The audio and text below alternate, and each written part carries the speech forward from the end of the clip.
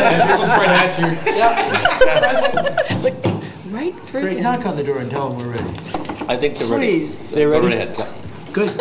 Okay, welcome everybody to the April 11th, 2018 Scarborough Town Council workshop on tax increment financing. And we have Attorney Sean Mueller here, who will start off the presentation.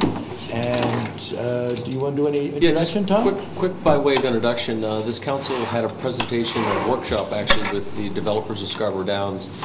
As part of that conversation, they kind of foreshadowed the fact that they will likely come forward with a request for some tax assistance through the tax increment financing vehicle. Those conversations have just begun, so I think we're weeks, if not months, away from that being brought forward. But it made sense because this is really kind of a complicated area to spend some time outside of the pressures of an actual proposal to understand what these are all about, and hopefully we'll lay a good foundation for when and if that proposal comes forward. So tonight we have Shauna Cook-Mueller from Bernstein Shore, who's really one of the statewide experts on TIFs. We're lucky enough to have her part of the municipal law team at Bernstein Shore at our disposal. Karen Martin obviously is our local expert on the subject as well. So we'd like to walk you through a presentation. I think our goal would for this to be interactive as possible. So feel free to ask questions as we go. I think you may have many as we go forward, and to ask you to hold them all to the end is probably too much. So please interject, ask a question as we go forward. So that's our goal for this evening. And I do appreciate the early start. We just want to make sure we give this topic proper time and for discussion. So Shauna, you want to start? Great, sure. Nice to see everybody. I think I know most everybody at this point, but for those who may not remember, as Bernstein Shore represents the town of Scarborough, we have some people who are specialists in certain areas of law. So my primary role here in Scarborough is working on your public finance bond issues, and then as needed, tax increment financing.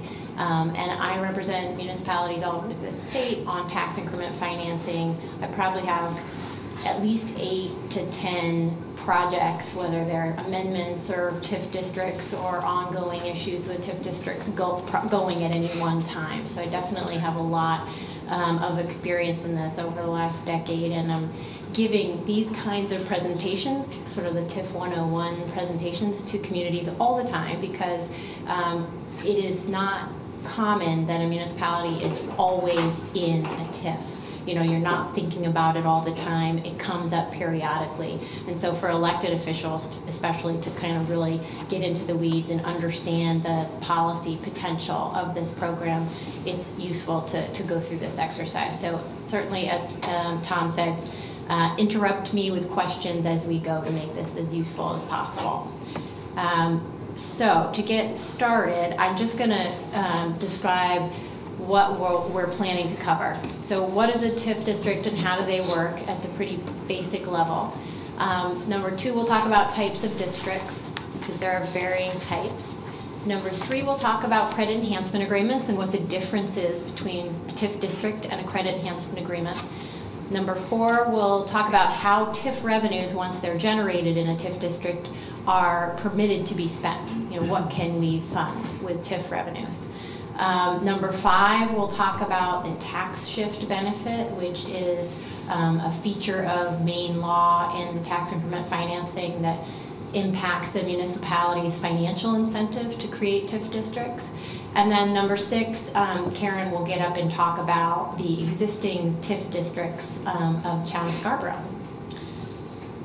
Okay, so number 1 is, what is a TIF district? This is pretty sort of broad level explanation here, but it's an economic development tool that allows municipalities to capture new property tax value. So it's created, it's a function of state statute, but it's really an authorization to municipalities to create and designate TIF districts and develop their own programs to administer those.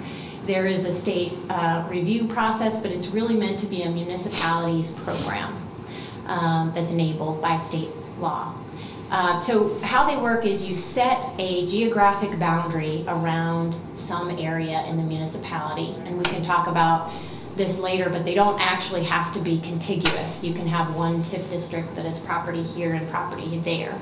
Once you set that geographic boundary, it essentially freezes the assessed value in that boundary. And any property taxes paid on increased assessed value in that area goes into what's called a development program fund, or your TIF fund, where your TIF revenues are kept. And those TIF revenues can only be spent on certain approved project costs, as they're called.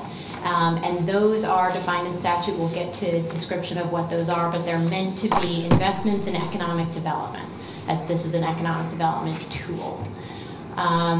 The districts can, yes, go ahead. Sorry, can I just interrupt? Can I just restate, just because I'm trying to follow?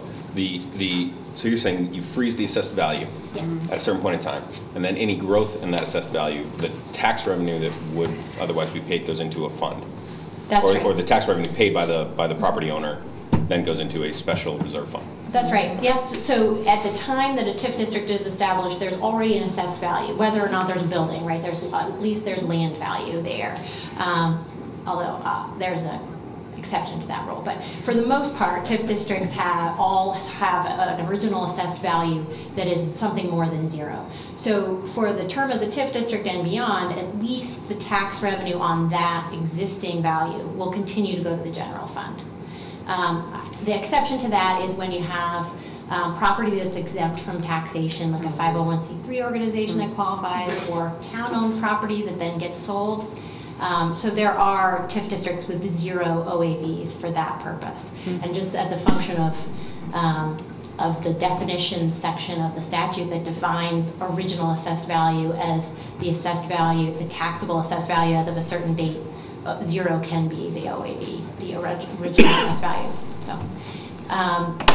So along with designating the actual physical boundaries of a TIF district, when a district is designated, a development program document needs to be drafted and adopted by the legislative body of the community. And that's where you talk about your goals for the program, what you intend to do with the TIF revenue, and we'll get into some of those options as well.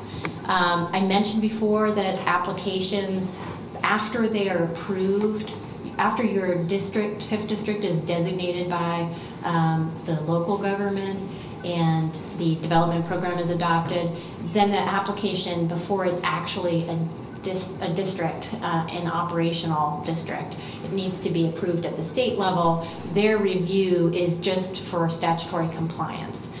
So they're not going to say this is a good idea or a bad idea. They're looking at it compared to the statute. Did you follow the process? Are the projects listed in the statute? And there are two types of TIF districts. Economic development TIF districts are reviewed by the Maine State, by the Maine Department of Economic and Community Development, and then there is a separate statute that governs housing, affordable housing TIFs, which you all have more recent experience with those types of TIFs here, and those are reviewed by the Maine State Housing Authority, and DECD does not have involvement with those. I like to use this graphic when we're just sort of talking about how these things work. You can see that the green bar represents the base value, or what the statute calls original assessed value. So this assumes that that property had $1 million of assessed value at the time the district was created. And then the white box, new $5 million of value, that is what we call sheltered or captured in the TIF district. And so the taxes paid on the $5 million of increased assessed value is what goes into the TIF fund and can only be used on project costs that are outlined in your development program document. Then the TIF ends at the end of, in this case, this example says 30 years. That's the maximum term of years any TIF district can last. At that time, all $6 million of assessed value goes on to the general fund tax rolls. Yes. How do you recognize the end value? Is it an arbitrary number that we assign? Like, say if it's that $6 million, how do you know in 30 years it's going to be worth $6 million? You don't. So okay. it's just whatever the assessed value is as determined by your assessor at any given year, really. I gotcha, okay. So you're really setting up just the structure, and then whatever actually happens on the property is going to dictate how much TIF revenue is generated, and then therefore at the end of the district, how much general fund TIF revenue, or revenue is. So all the improvements over time go through the normal assessor department analysis. A value is associated with that. A tax rate is then applied, and that generates a certain revenue stream that is sheltered That's right. for the length of the term. That's right, yes. So the regular tax assessment and even the tax collection is the same as it would be for anyone else, and whether they're in a TIF district or not. It's really what happens to the tax revenue when it comes into the municipality. So, yeah. Just a final point. In the first instance, though, there is modeling and assumptions made in terms of what do we expect, how will this perform over time. And there's been some challenges in some of our local examples. They've underperformed based on a number of factors, external factors. There's all sorts of things that might affect performance over time. But in the first instance, you'll see performance based on expectations. This is what we think the value will be and when it will be realized. Is there any so let's assume that we say $1 million now, in 30 years it's less than $1 million. Worst case scenario, do we have any rebate requirements or anything like that, or they're just going to, they're going to be paying that minimal $1 million no matter what? If it goes below that, that's just what they're charged? No, so the taxpayer will pay property tax on whatever the assessed value is. So if it turns out that over time the property actually loses value, they'll only be obligated to pay tax on $900,000 or whatever the assessed value is. And I hate to do this, but the city of Sanford has a TIF district that was put in place that has lost value just by timing in the marketplace. It's an area-wide district that encompassed a lot of property, which has lost value over time. So it does happen, but it's very, very uncommon. The one important piece is that no matter what, we're reimbursing only what is being paid in. In other words, we're not paying forward on. We're not paying more than somebody is paying in. And if our estimates are off, that's the risk of the developer if they've made that investment. Right. And risk for us if we've Sean made the mentioned investment. but again, it's the normal process. The assessor assesses like they do any other property. We issue tax bills like we do in any property. The taxpayer actually pays their bill. Right. Depending on the arrangement, we may reimburse a portion back, but it happens just like any other property. If the green area is assessed as $1 million at the beginning of the project, and in 20 years you have all sorts of nice improvements made, then the land value is going to likely go up. Correct. Does that $1 million stay stable, or does it Yes. simply float with whatever the assessed value attributed to it? It's the assessed value as of a certain date. So it'll be it'll be a number. So it's an historical number. Correct. You set it and then forget it. Right. If that piece of land that was worth $1 million in 2018, and you started TIF, and it's suddenly worth, because you've added infrastructure, you've Right. added other improvements, the value of the land may indeed go up, but that can be captured value. It's still based on the $1 Anything million. above the original assessed value is Okay. sheltered or captured. And there's one exception to that rule also, which is, This is why we have an attorney. well, this is the kind of thing that now we have the benefit of other people's experiences, but when a municipality undergoes a revaluation, that can result in what some might call sort of artificial increased assessed value on a particular property. And so in some cases, municipalities have reserved the right to, when they've undergone a revaluation, make some kind of adjustment to the way in which they're measuring their captured value. So they don't all of a sudden in a TIF district capture a bunch of what's sort of like just due to a revaluation increased assessed value. Do the municipalities negotiate with the developer for what the base value of the project will be? There's no negotiation about what the base value of the property would be, because that's a defined term. It's the assessed value of the property as of a certain date. So it's whatever it's on the assessor's book says. But if you are in fact negotiating a credit enhancement agreement with a developer where some portion of TIF revenue is reimbursed to a developer, you can negotiate that there's only reimbursement after they hit an additional higher threshold. That contract, there's a lot of flexibility in how that's structured. You can, that original assessed value for purposes of determining what the town can capture is a defined term in the statute. Can you just, for, I guess maybe my benefit, obviously, can you define what you mean by sheltered value? Yeah, so we'll kind of get to that later. Okay, I like having, the word probably should say captured, because that's really what we're talking about right now. We're going to talk about sheltered revenue later and what that means with the tax shift benefit issue.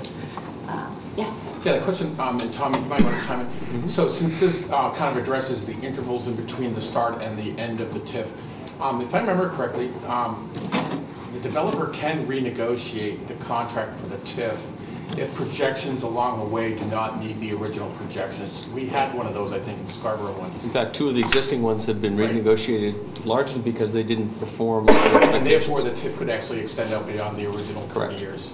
Not beyond 30 years. But- Oh, it can. A lot of TIF districts are set to start, to terminate like 20 years or 15 years, and the town doesn't pick 30 years as the original term of years. So in some cases, you can always renegotiate a credit enhancement agreement. So if the developers come in and ask for an adjustment, an extension of time can be part of it. Wasn't the property across from Cabela's where the new developments go? That was one of those. What was The other one was Enterprise Business Park. Enterprise, okay. Yep.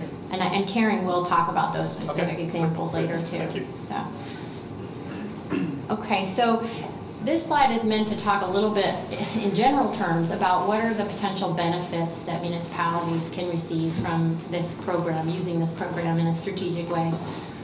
One is assisting the achieving economic development goals of a comprehensive plan or other planning or vision documents. So a lot of the approved project costs that are available for use under the TIF statute and can be funded with TIF revenues can allow you to realize some of those goals.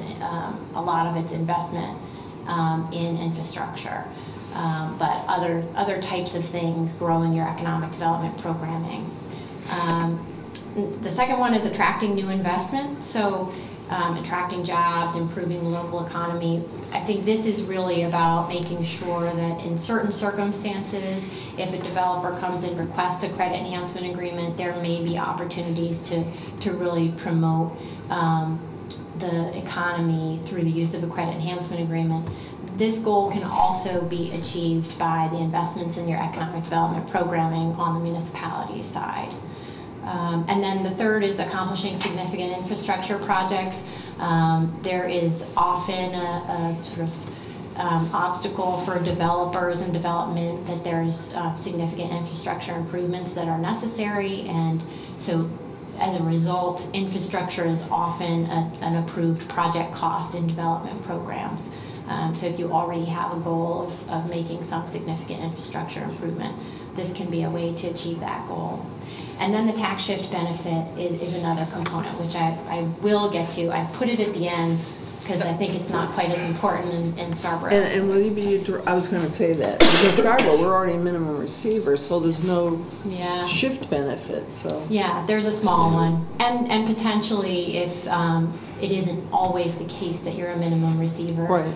it may be quite significant. So, Yeah. there in our reasonable case, minds may that's- differ yeah. about whether that's likely, so, yes. Yeah, just a quick question, and you'll probably get into it, but when it says accomplish significant infrastructure projects, does that mean that money, that sheltered revenue, has to be used inside that specific TIF and for that specific project? So you're really, the developer is paying tax dollars in, but you're giving the tax dollars back to them so they can develop a project? So That is one possibility. can you use it for other things? And we will get to Okay. the categories. There is more flexibility than you explained there, but sort of the purest example of a TIF is you need infrastructure so that project can get built. It's in the district. And so you use TIF revenues, whether the municipality undertakes the infrastructure project or the developer does, and you're reimbursing them through the credit enhancement agreement. In whatever way you do it, that the infrastructure project and the cost of that is what the TIF revenues are being used to. So the simple classic example is a development, a vacant piece of land exists and you need public sewer on the property to develop it significantly, and the cost is exorbitant, it's a mile away. So there's any number of ways. Town undertake it, we direct monies through the development program to pay the debt service, or the developer undertakes it and we reimburse for that cost. That's kind of the simple classic example. There's all sorts of variations beyond that, but that's really the simplest one for an infrastructure project. Right. And the reason we may want to do that on occasion is if that investment actually opens up additional land beyond that one specific project too. So or even that's along that sewer line that ends at a point, this big vacant parcel, but it enables other parcels in between to be developed. So they're really case by case in terms of the value and benefit. So there are some statutory limits to TIF districts that are worth being aware of. You do need in any TIF district to meet the requirement that at least 25% of the area has to be either blighted, in need of rehabilitation, redevelopment, or conservation, or it must be suitable for commercial or arts district uses. Usually there is no problem with meeting this criteria because at least 25% and usually much more of a TIF district is suitable for commercial purposes, which is usually there's commercial development expected or possible there. There are caps on the amount of acreage in your municipality that you can put into a single TIF district or in all your TIF districts. It's 2% for every single TIF district is the limit. 2% of your total town acreage, and it's a total of 5% in all TIF districts. However, those caps do not apply to a couple of different types of districts, so we'll talk about that. The other cap is called the valuation cap. That one relates to the original assessed value of a TIF district. The total of all the original assessed values of all your town's TIF districts can't be more than 5% of the total amount of value in the municipality. That is also not usually a concern because usually TIF districts have a low starting value. And like I said, there are a couple of exceptions that help us out there. But it's good to just be aware of that. And then we've discussed the term limit, which is 30 years for any single TIF district. I don't anticipate an issue with either the acreage or the value cap, given what I expect will be the proposal. Even if it encompasses the entire property, I guess. I don't expect it will be a barrier in either regard. Other relevant components of the statute that governs the process, if you're going to either amend a TIF district or put in place a new TIF district, there's a public hearing requirement and there's a 10-day public hearing notice ahead of that. A lot of municipalities don't find the statutory requirements on the public process to be quite enough for what they like. They're quite often public information sessions or something else that leads up to the public hearing also, just so people have greater awareness. And they often are doing something like this also leading up to a TIF district designation. But according to the statute, you're required to do a public notice, public hearing, and then a vote of the legislative body. In this case, of course, that's the town council. And you're voting to designate the district and adopt the development program for the district, or amend it if that's what you're doing in that particular case. You can have the public hearing and the vote on a district in the same evening. There's no prohibition on that. And then following that process, the full application goes to the Department of Economic and Community Development or to the Director of Maine Housing if it's a affordable housing TIF district. Development programs, what they call the principal document that describes the TIF? That's right, yes. And the statute prescribes various components of that document. So some of it is not so wonderfully user-friendly for the local government, frankly. I get that question a fair bit once you see a draft of these things, because we have to include some components. One of the things that we have to include is a set of projections of TIF revenue and the tax shift benefit, which we'll talk further about. And that can be useful information, of course, but it also needs to be qualified properly because we don't have a crystal ball. I've talked a little bit about this, but the affordable housing TIF districts go to the Maine State Housing Authority for their review. Economic development TIF districts go to the Department of Economic and Community Development. They're very similar statutes, but they also differ in important ways in terms of how TIF revenues can be spent. And the way for practical purposes, affordable housing TIF districts are almost always focused on a particular project. Economic development TIFs are much more flexible, and I think that's where you can try and achieve some broader policy goals beyond the particular project you're focused on. And then I wanted to talk about a couple of different types of economic development TIF districts. We mentioned it before, but these top two, the downtown TIF and the transit-oriented TIF, those types of districts are exempt from the acreage cap and the value cap. And part of the reason is because those districts are quite likely to be large in acreage and also in value. A downtown TIF district, there are special requirements in order to be categorized that way.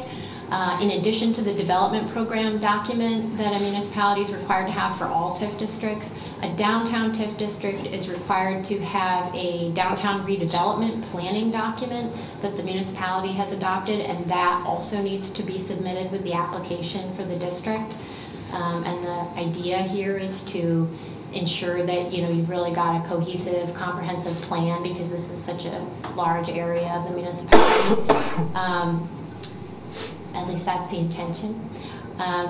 You also need to define your district boundary to actually meet the definition of downtown, which I've put on the slide there.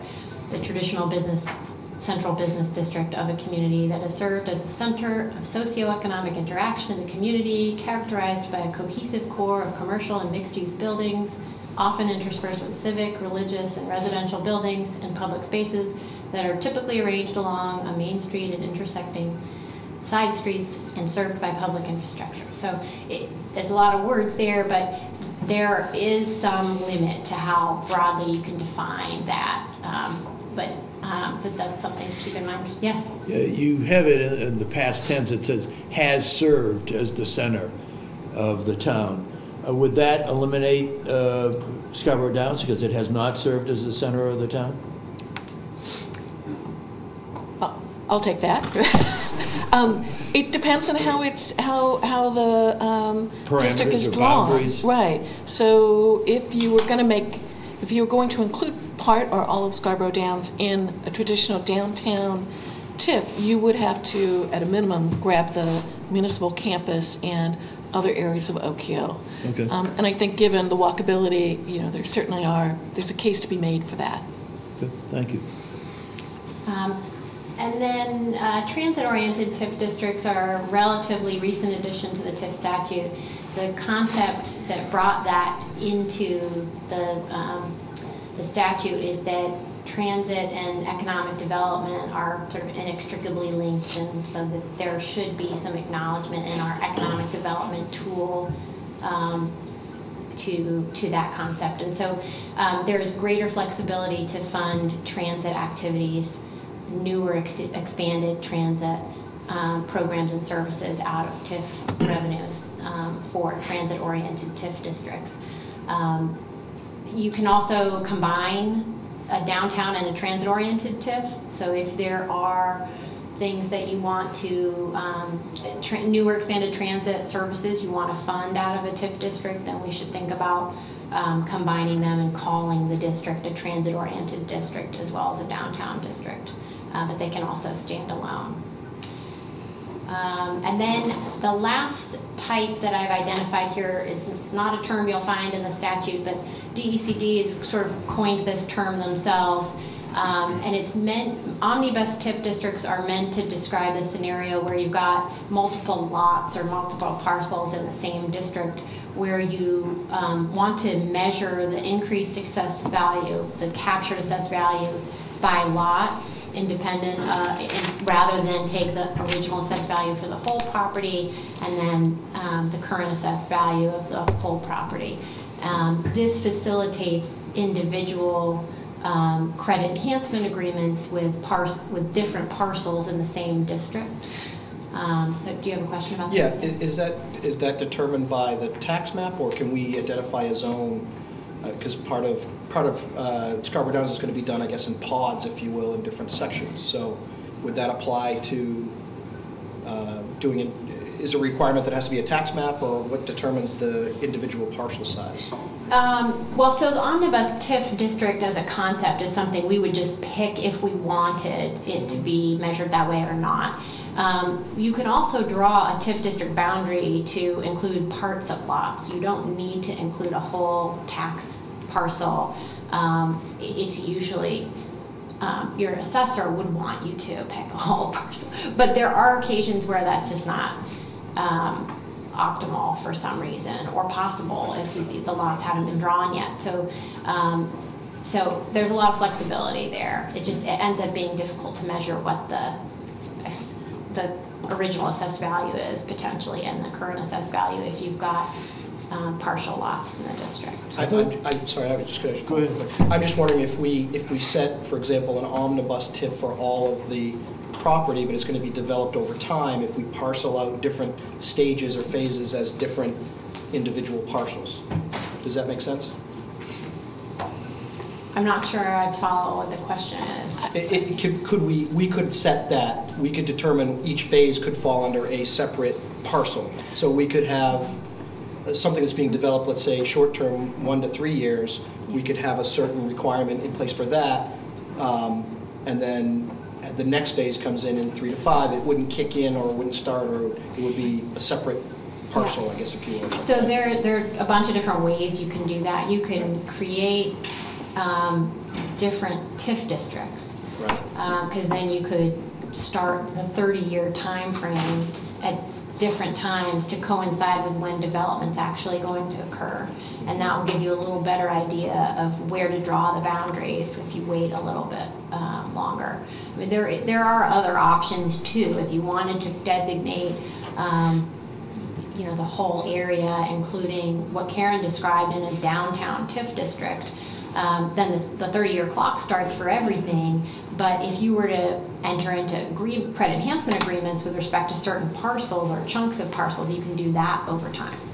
And the omnibus district also allows the town to say, we are going to enter into credit enhancement agreements as we deem appropriate over the course of the term of the TIF district, and we're not going to then have to go through the formal amendment process at the state level. We're just going to handle that locally, and that's part of what the omnibus district Right, and so an example of that is like the town of Cumberland has a business park that they really wanted to promote, and they have it set up that it's an automatic 50% TIF if you locate here, but they'll do a separate credit enhancement agreement on a parcel by parcel basis.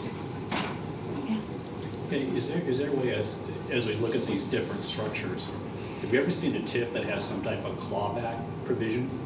Meaning, in this particular case, I did some real estate development work. When the purchasers of this property bought it, they ran pro formas that probably said they project that even without a TIF, and we actually asked them the question, do you need a TIF to make this go? They said no.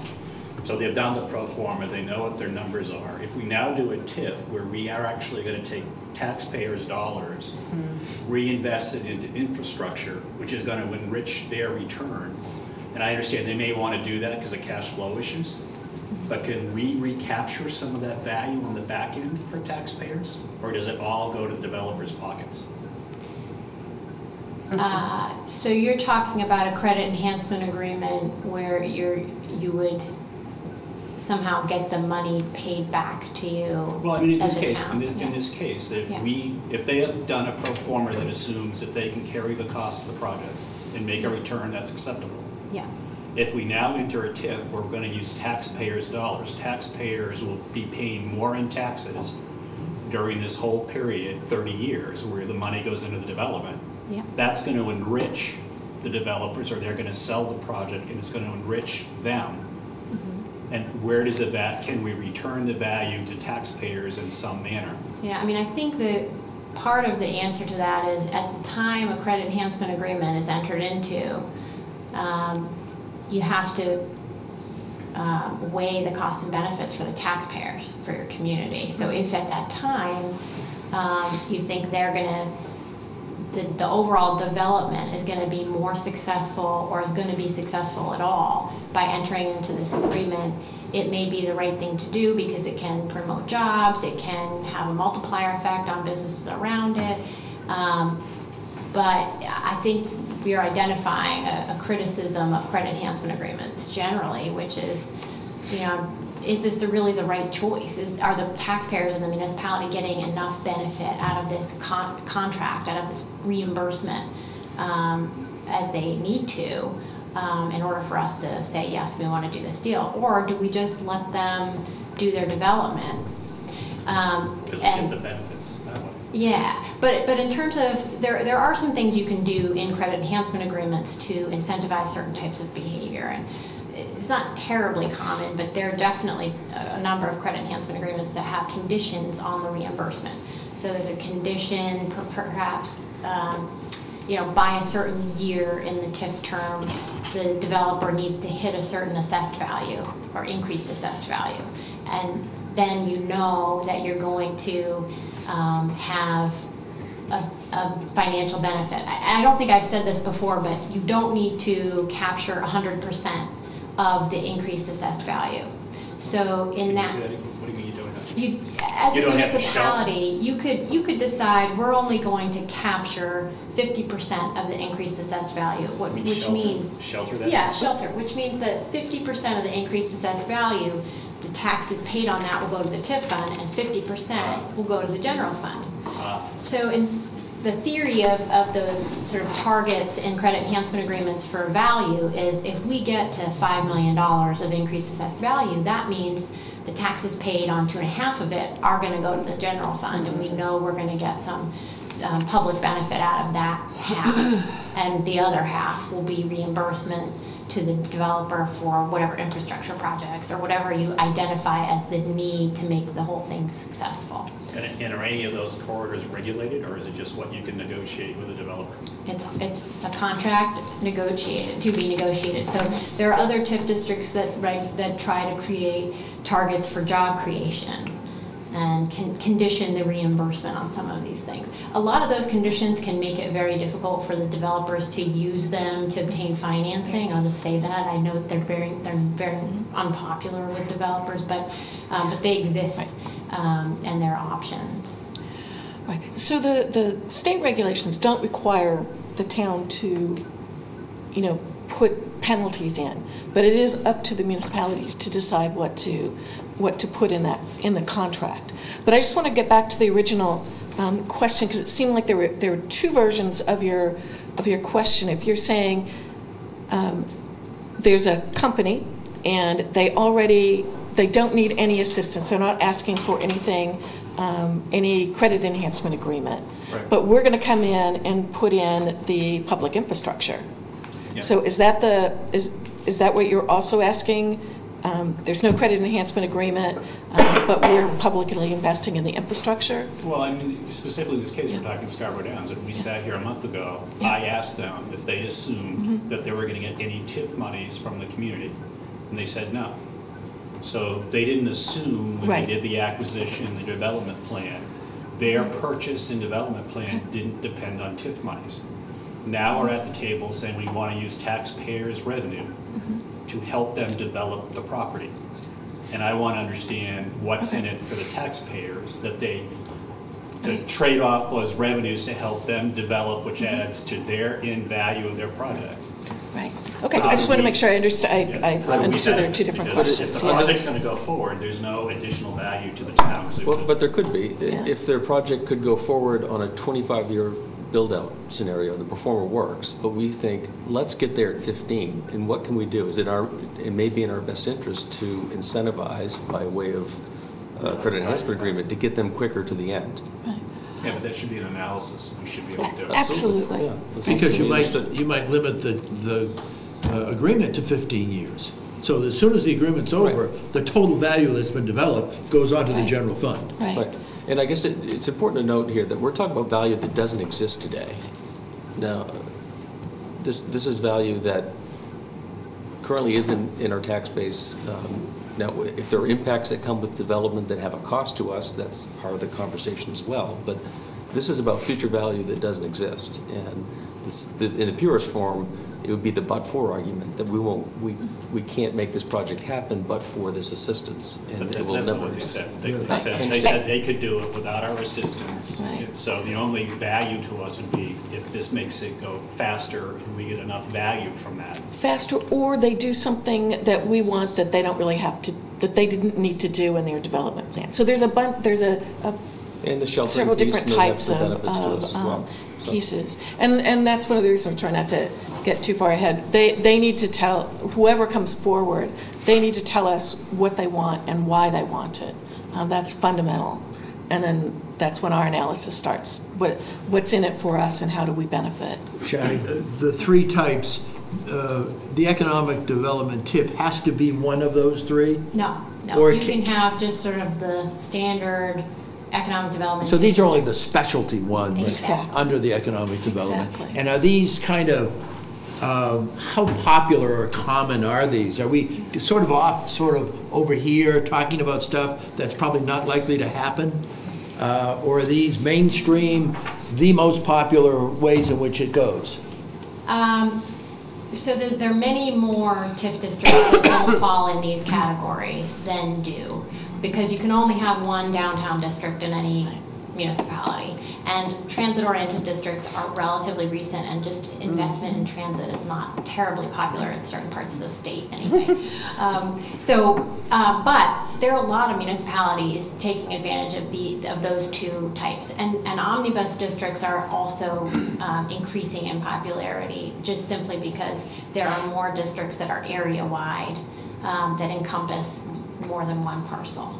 So there's maybe advantages to these as opposed to a general economic development TIF that would gravitate you towards Right, Yes. using one of these? the cap limits don't exist in certain cases, so yeah, there may Okay.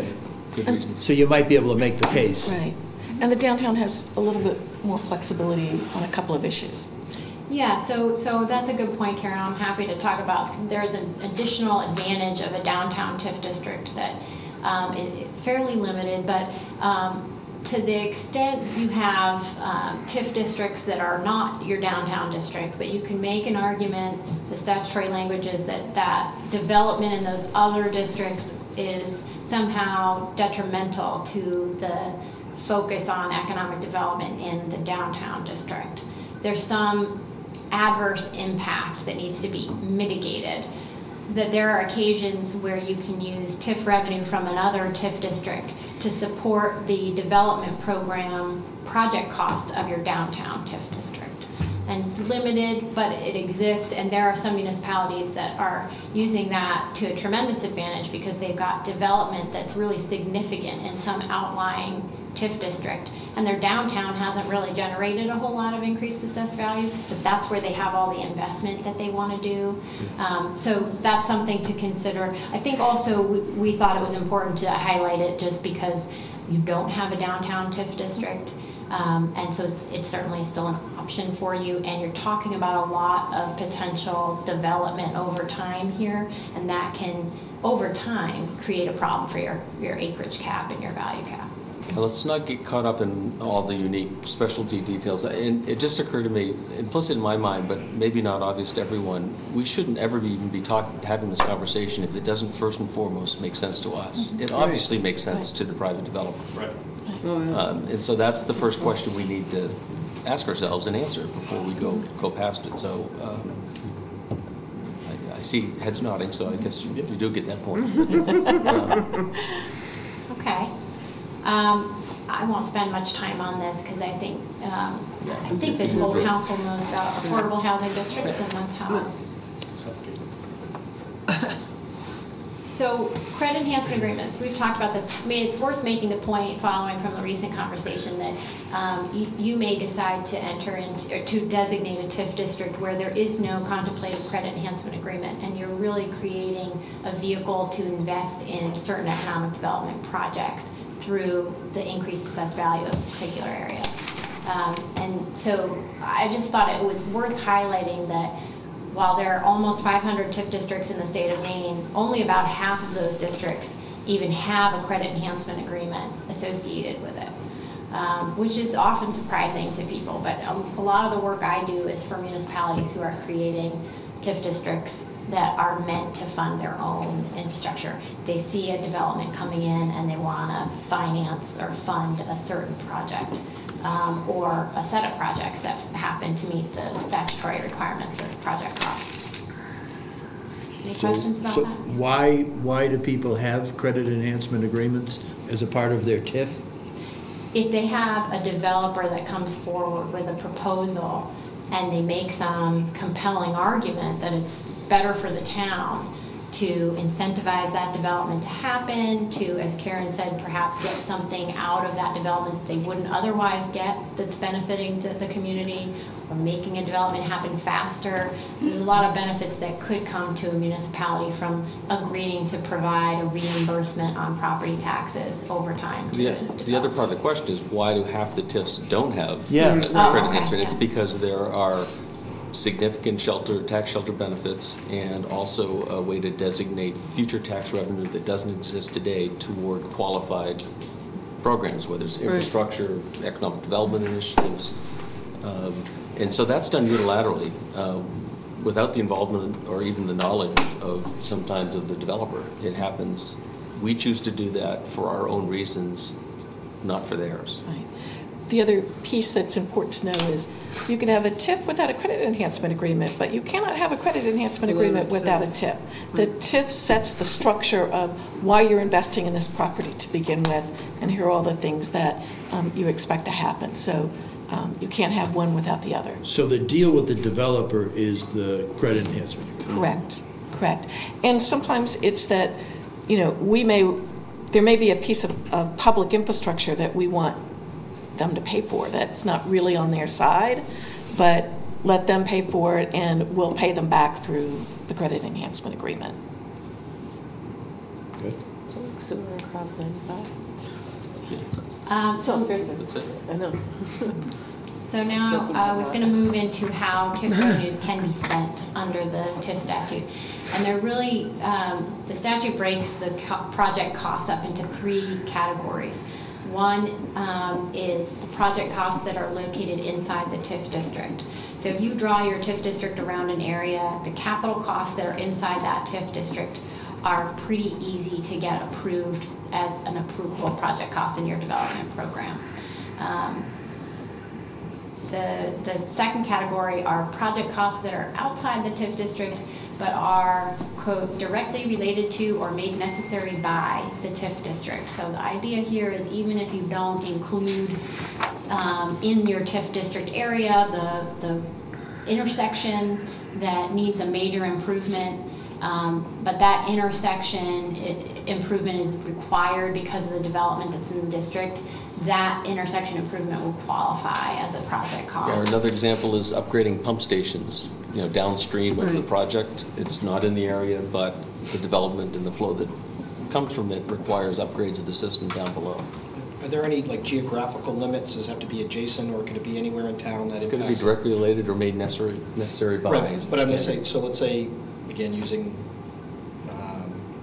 Scarborough Downs as an example, if we need to upgrade an intersection at Payne Road and farther down Payne Road towards the mall because of the increased traffic flow, sure, that would count. It doesn't need to be adjacent to it or within a certain... No, if it could be justified, it could be across town. If there are demonstrable impacts that can be tied to that project, I think you could make it qualify. It sounds like these have to be approved by the state Yeah, so Yes. this is the process where they have the final say on whether we meet the statute, whether our development program project list meets the statute. So the process in effect is, as we're developing that list, if we're moving forward with a hypothetical development program, I'm gonna make sure that the state is on board with anything that might be on the edges of whether it meets directly related to or made necessary by. I think the proximity question, as you get farther away, gets a little harder to make that case potentially, but you certainly can.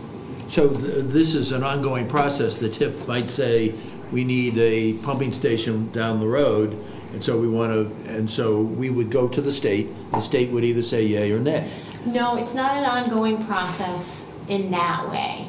At the time the town approves designates the district and adopts the development program, inside the development program will be a project list. And that project list will need to be comprehensive. I try to describe those projects as broadly as I can because it's very hard to predict all the things that you might want to do with the TIF revenues. But the state is going to have some restrictions about how specific you are in that project list. How about number 3?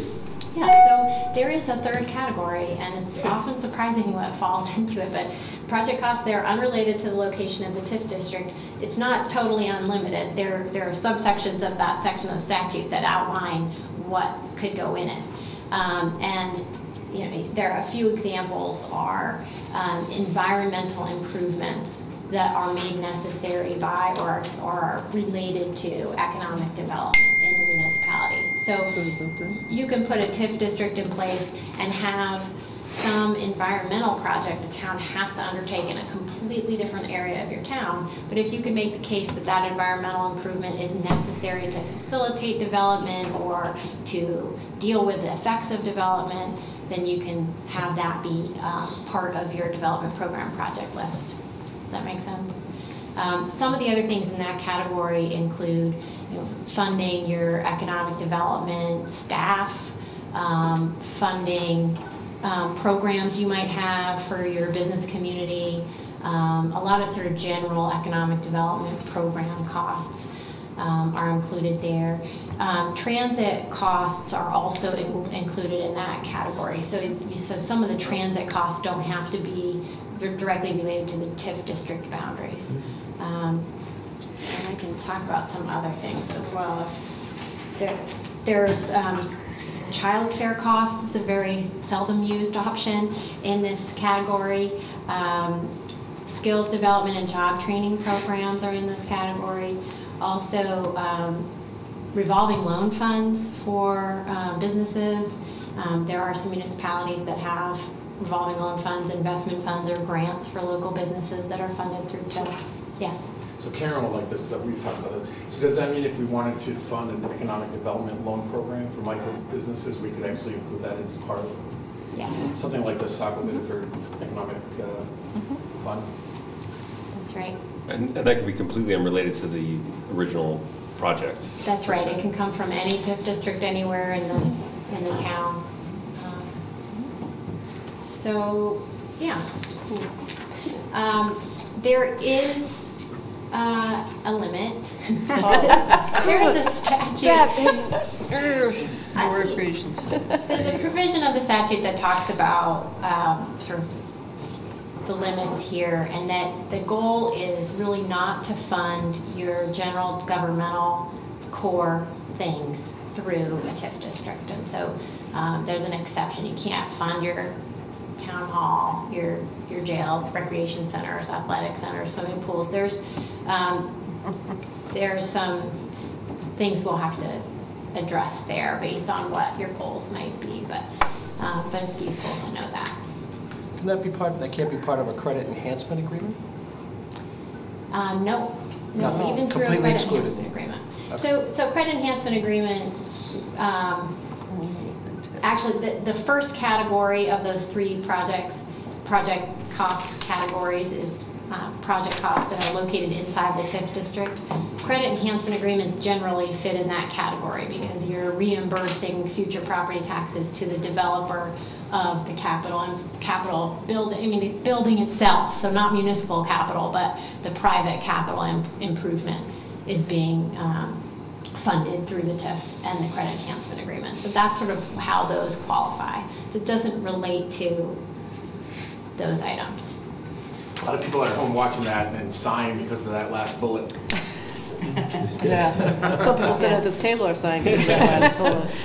Just a little footnote. Yeah. I will mention many of these are kind of so-called loopholes that have been closed up over the years. I believe Scarborough, this building that we're sitting in was the last town hall that was funded. It was the now defunct town center TIF that Right. encompassed Oak Hill area.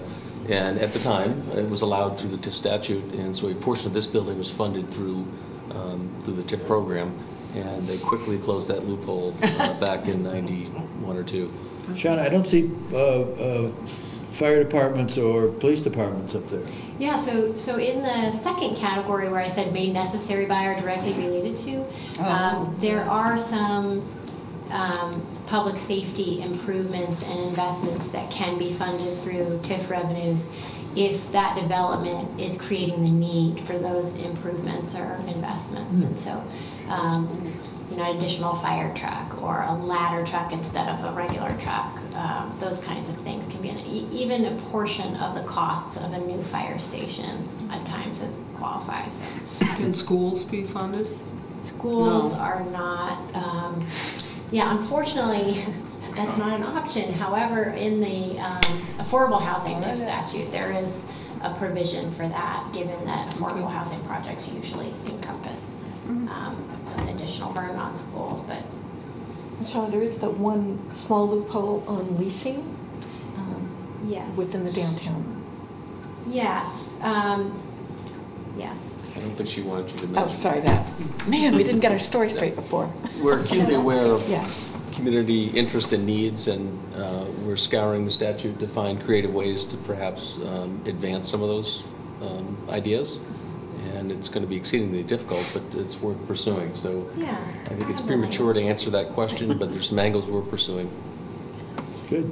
Just for background. Keep noodling. The provision actually that Karen is referring to says, and I don't know of any actual use in real time and real life of this, but it said the cost of facilities leased by state government or a municipal government that are located in downtown TIF districts. There had to have been some specific reason that particular provision is in there, an option is in there, but I'm not aware of what it is. And so that's one of the things we'll keep pressing on and investigating.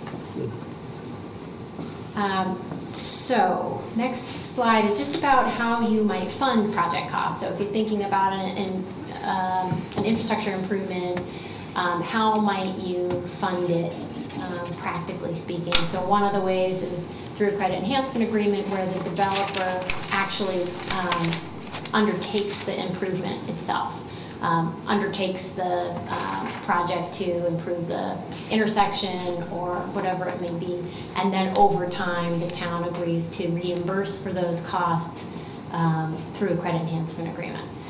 Another option is through municipal bonds. So you can issue a municipal bond to pay for an infrastructure improvement and simply, rather than using your general fund dollars to make those debt service payments, use your TIF funds as they're available to repay the debt service. And then just setting aside TIF revenues over time in your TIF fund, then you are able to apply those as they're available to capital improvements. Thinking of these options, this council will recall the property on Running Hill Road on the other side of Route 95. It requires public sewer to be developed in any significant way.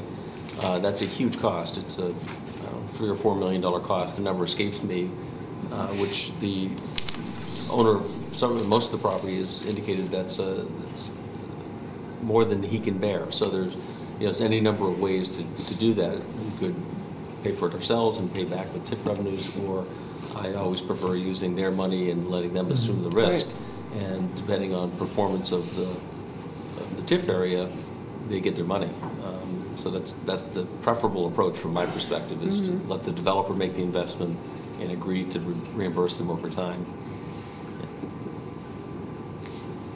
So now the last topic I'm going to address, and then Karen will get to talk about the existing districts in Scarborough is the tax shift benefit, and I know a number of you are familiar with this, so bear with me as I review it, because I think it helps to just frame it every time.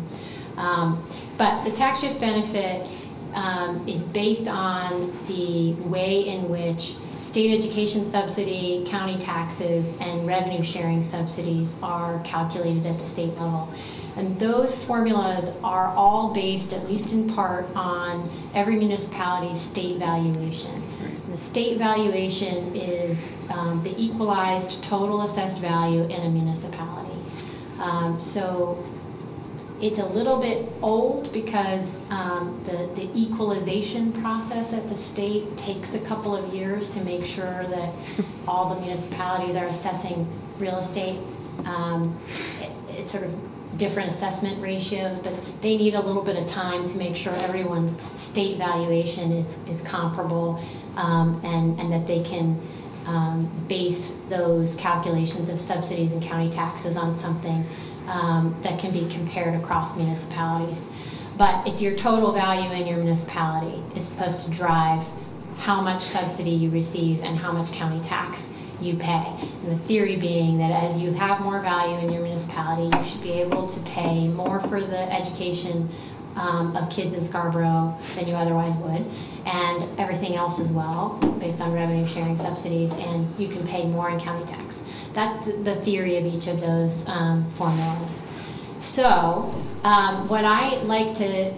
how I like to talk about tax shift benefit, and don't get excited by this slide. This is sort of if the town is not a minimum receiver, which you are. So, but I run these calculations for every municipality who's interested in learning about this, because at a given point, there are a bunch of other things that go into those formulas too. So for every new tax dollar you receive in Scarborough from a new development, there's some percentage of that tax dollar that's going to be lost to these tax shifts. You don't get the full benefit of new tax revenue because you're going to lose subsidy and have to pay more county tax. I usually run these calculations based on your state aid to education impact, your county tax impact, and your revenue sharing impact. And in Scarborough, if you were to not be considered a minimum receiver, obviously your education impact is significant. That means that for every new tax dollar that's paid on new development, that in fact 49.9%, according to the current formulas, is lost to state aid to education reduction. Now, let's just talk to, you may all know exactly what minimum receiver status means, but essentially, if you you have to receive, according to state law, a minimum amount of subsidy in relation to your special education costs as they define them. So if you are already having a bump up in your subsidy because of your high special education costs in comparison to what your subsidy otherwise would be, you're considered a minimum receiver. Therefore, there is no tax shift impact based on your valuation any longer. And that's what we're seeing here in Scarborough. It's relatively recent that that's been the case. And I know that some folks feel like that's probably going to be your world you live in for a long time, in which case this next slide is a more realistic representation of the tax shift in Scarborough. Now, how this impacts TIFs is worth just playing all the way through. Captured increased assessed value, captured value in a TIF district is invisible to the state valuation. Therefore, for TIF revenue, you enjoy the full dollar. You don't enjoy only 4.5% of it. So there is a financial incentive for municipalities to pay for project costs that they know they would otherwise pay for out of their general fund through a TIF. And that's an important concept to understand. And Scarborough is a little unique because you've got this minimum receiver issue. And the lion's share, obviously, of this impact is for education subsidy costs. Any questions about that? How important is this factor to municipalities that are not minimum receivers to enter into a TIF agreement?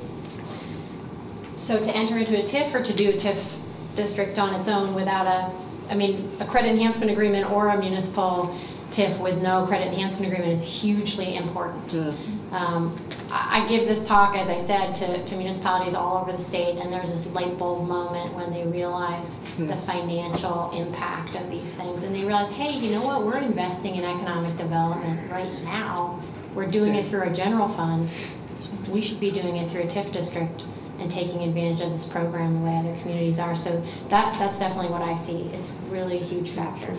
An example, would be New Gloucester. When Pineland first came on board and was going to develop, the developers of Pineland wanted nothing to do with a TIF, but the town wanted to do it to protect all that new value that was going to come online and to really do the tax shift. So that's why they did that. Yeah, and in Scarborough's case, I've often said we're a victim of our own success. Our development growth, certainly relative to almost every other community in the state, is really astounding. And you see we've been on the losing end of that, getting at best half of the new dollar.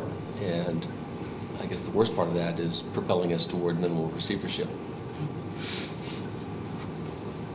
Incidentally, New Gloucester is amending that district right now in order to help them fund a portion of the cost of their new public works facility, which will serve Pineland primarily. So is it fair to say then that the TIF is really set up for with the idea of the town's benefit, but a credit enhancement agreement would be more towards with the eye towards the developer side of it? So we could do a TIF whether we use credit enhancement agreements Exactly. for development or not.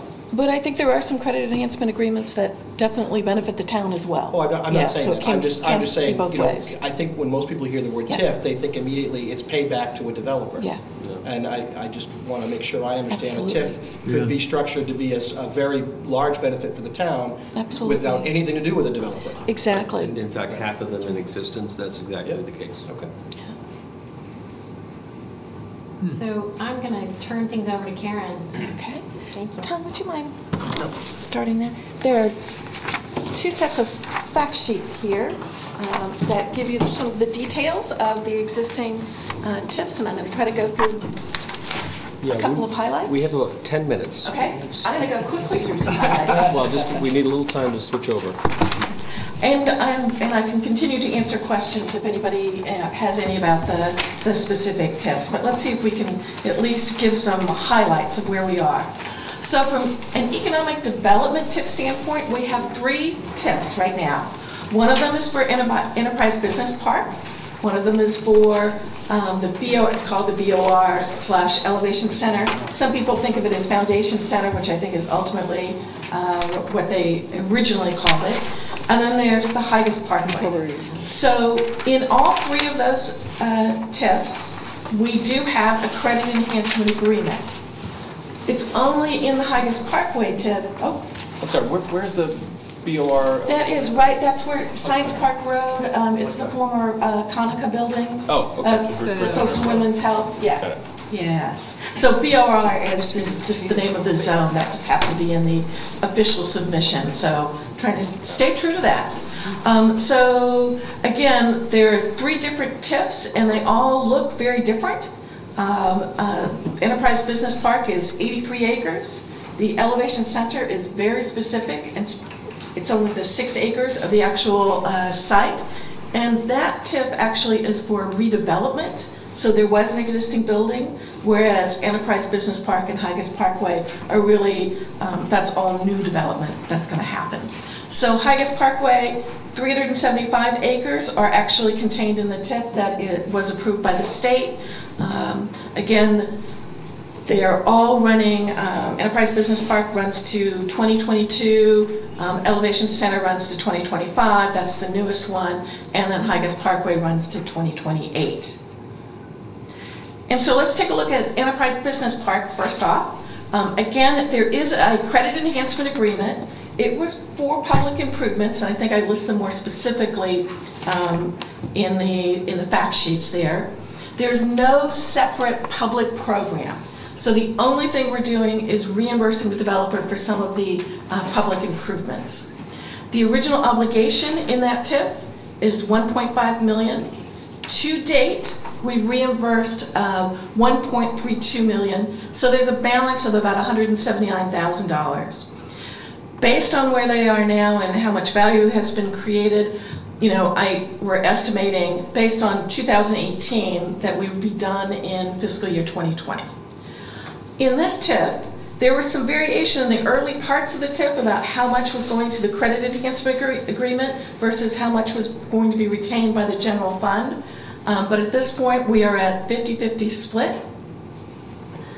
So the new value that was created was $12.8 million to date. The taxes generated from that are split, 50% going towards paying back the credit enhancement agreement, 50% going back into the general fund.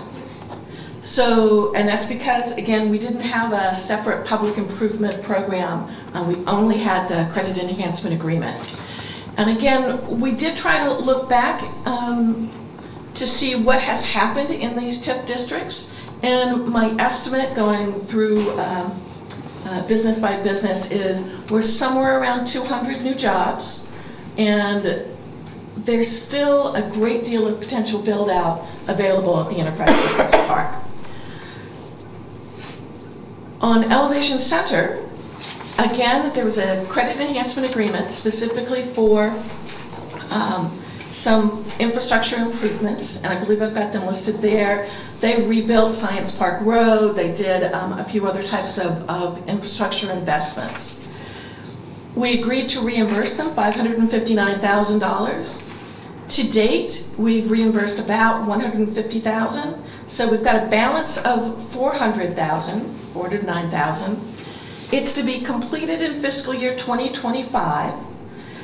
At this point, and none of the it's at 100%. So 100% of the taxes generated are going to pay for the credit enhancement agreement. The captured value so far, the net new value that's been created is 1.5 million. There's been about 150 jobs estimated that have resulted as investment in this property. So the one thing that I think Tom pointed out is we probably are, if you just kept that value at where we were in 2018, by the end of this TIF, we won't be paying out the full $409,000. And that's, that's something that, we can certainly look at, but that's the risk that the developer took as well.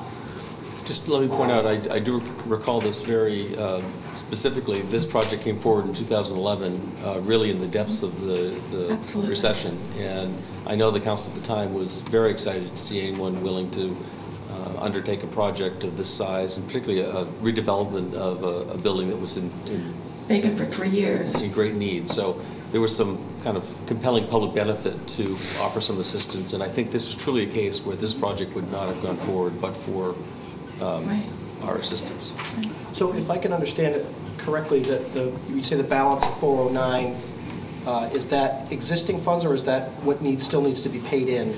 To satisfy, that's to satisfy the assumed full payout. Right. But it's underperforming and at this point won't ever be able to fully perform. But my point is there's not 409 sitting in an account somewhere, and at this TIF that comes back. I just want to be clear. Okay.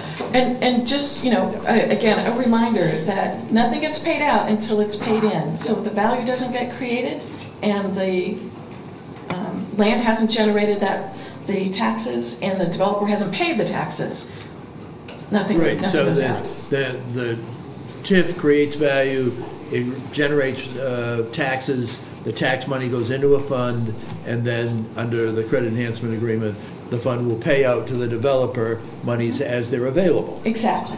And so far, we've paid out $150,000.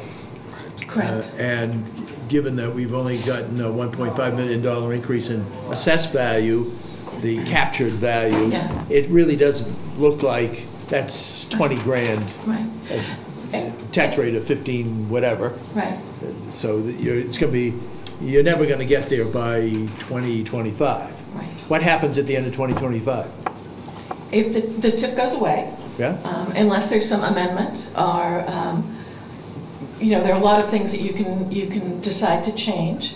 But technically, at this point, it ends, and that those revenues come back to the general fund. So it was structured as a cap,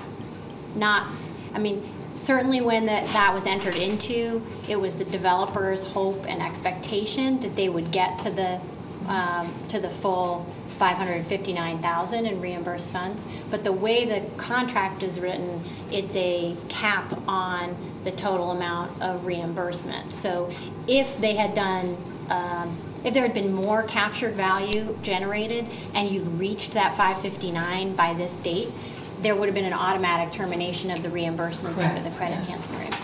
So in this case, what will happen instead is in 2025, or whenever the term of the credit enhancement agreement is done and the TIF district expires, they will not have reached 559, and the town's obligation is gone at whatever amount they received by that time. So a credit enhancement agreement cannot exceed the duration of the TIF? Correct. But is the inverse true? If for whatever reason they were to rapidly catch up and have paid off, we were to reimburse them the full 409 remaining in 2020, let's say, would then the TIF district end, or is it just the credit enhancement agreement that goes away? Well, in this case... Right, two ways. One, you can end the TIF district, or you could amend the program if you had other expenses or other things that you wanted to do within that district. This being a specific property, that's probably not going to happen, but... under the documents as they are now, unless the council were to decide to amend it, the district would terminate along with the credit enhancement agreement. But that's dependent on how it was written. Right. Yeah, so, at any point in time, you can amend a district as something comes up. You want to add more. There are other items that the town has decided is important to them, and they want to amend the program, the development program that you originally filed. That can be amended at any time. So this actually caused me to ask a question about the previous, so I apologize for going Sure, quick. that's right. This is obviously completely built out. The potential growth on the Enterprise Park, does that 35% include the approved residential piece at the end of the park, or does it exclude it? That's not built, so there's... Even though it's been approved to be built, it doesn't include it? Well, it includes the territory, but there's no value there yet. Okay. So... Well, this is potential growth, so it's built out. There's significant potential value yet to be delivered by Enterprise Business Park. There's a lot of growth. There's a lot of growth potential there.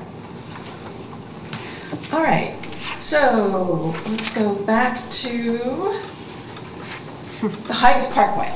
So this is the Higas. I'm sorry, what? You saved the easy one for last. I did. I wanted to get to the easy ones. So Higas Parkway has both a program of public investment that the municipality undertook, and then it's got a separate credit enhancement agreement that is for a subsection of the TIF, a subsection of the geographic area.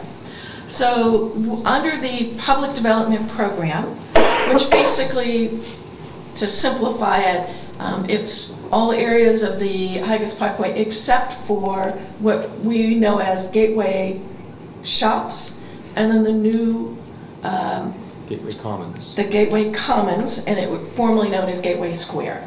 So those two pieces of property are really what the subject of the credit enhancement agreement is. So under the public section of the TIF, the public program, we've captured about $9.1 million, and that would include things like Horizon Solutions, the Salt Pump Climbing Company. Those types of developments are captured under this TIF. And the revenues to date is just under $1 million. We've been generating in 2018 $151,000 a year. So yes, that's less than what I think the original TIF anticipated.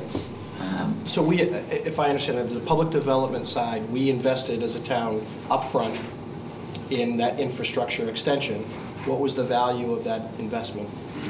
I believe that was about 8 million for the principal of the investment. Yeah. I think it was a little more than that, and Yeah. essentially half of that investment was intended to be captured through this vehicle. Okay. We also have sewer assessments that apply on a front-foot basis to those properties on Higas Parkway, which is also intended to cover that debt service. So if this TIF were to expire, the public development program would also expire with it. So it would be, if we wanted to continue to try and recapture that 4 million that we wanted through this program, we would be in our best interest to extend that TIF, correct? Right, I don't think we have many more years. Yeah. I think we're at 25, I have to go back. Yeah. We have a few more Yeah, years. no, that's fine. That's fine. Yeah. That's fine. Right. Okay. So then on the credit enhancement agreement side, the stated purpose in the credit enhancement agreement really was to offset some development costs for Gateway Square and Gateway Shops. Part of that was some investment in the infrastructure, but the credit enhancement agreement was broad in terms of what the money could be spent for. The original obligation capped out at 8.25 million over the life of the TIF. It also has an annual cap of $825,000. So if this property subject to the credit enhancement agreement generates more than $850,000 on a yearly basis, that's capped by the municipality. So 825,000 annual cap, 8.25 million in total revenues promised. The amount paid to date is 4.76 million. So that leaves us around $3.48 million left on this TIF. The amount that was reimbursed in 2018 was just under 500,000. And I think that fluctuates a little on a year-to-year basis, but in 2018 it was 500,000, or 492 if you want to be specific. So in the capture value, or the new value generated, right now under this TIF it was $29 million of new value. So if we base this on what was generated in 2018, we would be completed with this in 7 years. We do anticipate that there's new value coming online with the apartments that are going in. That should significantly, or hopefully noticeably, reduce the number of years required because new value is going to be generated. So that is the... And that's bonded money that we put out Yes, for the infrastructure? For the infrastructure. For both public development program and the New England Expedition? No, we didn't bond anything for New England Expedition, that's on them. That's their private investment that we're reimbursing them for. Okay, Right, right. okay. So I think, this is a light overview of what these, the TIFs have done. I think the important piece here is that they're extremely flexible tools, and it's about us using them to benefit the town in a very strategic way. Do you know offhand how many affordable housing TIF districts we have? Is it just Southgate, or do we also have? Just Southgate. It's not Bessie Commons as well? Yes, it is I Bessie beg your pardon, Commons. yes. Yeah. There's two. Yes, the two. And we have another one that's no longer relevant. Right. Other Yeah. questions of Karen? Very good. Thank you, Thank Karen. you. Both of you, thank you. Thanks, John. Yeah, and I'm happy to I actually answer. understood like that. Yeah.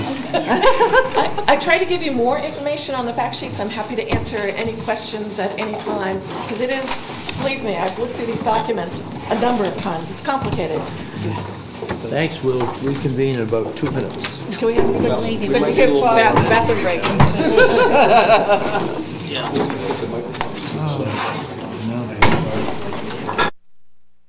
Now, whether we want to say something, I don't know, or I don't know. It's true.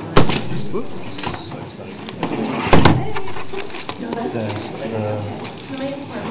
Sean, you might know, your kids go to the My daughter's 26 years old, lives in DC. Hyde Piper?